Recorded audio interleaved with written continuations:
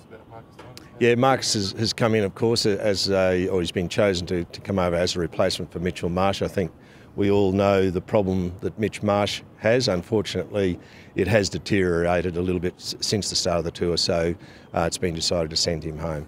When we looked at the various options we had to replace Mitch, there were 2 or 3 people that came to mind, of course, and certainly Marcus was one, Moses was another.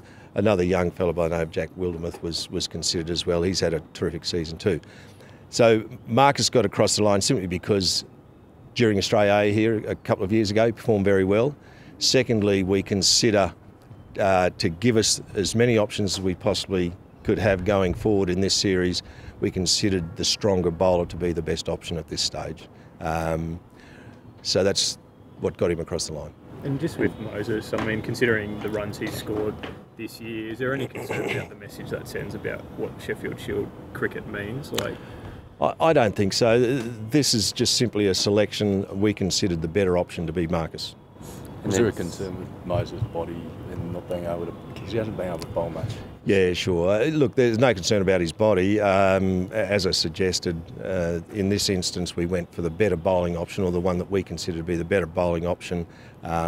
Moses is probably not bowling as much as we would like him to. However, in saying that, once again, we went for the better bowling option at this stage. It seems to be. We don't know. You know, we've got several options there. Of course, we may go to a spinning all-rounder. So